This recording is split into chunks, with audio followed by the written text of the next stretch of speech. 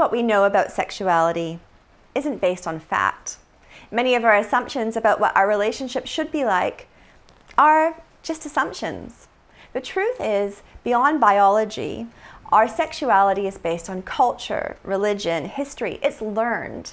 And this is called a sexual script. The concept of sexual scripts was brought to us by researchers Gagnon and Simon in the 70s.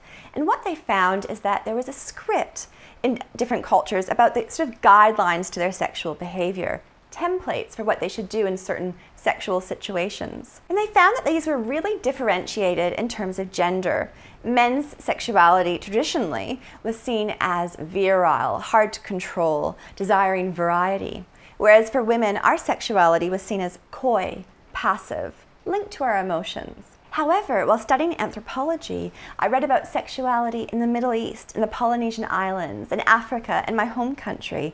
And it turns out, from puberty rites, first sex, contraception, marriage celebrations, polygamy, adultery, all of it's enacted differently depending on where you grow up. Sexual scripts are often invisible.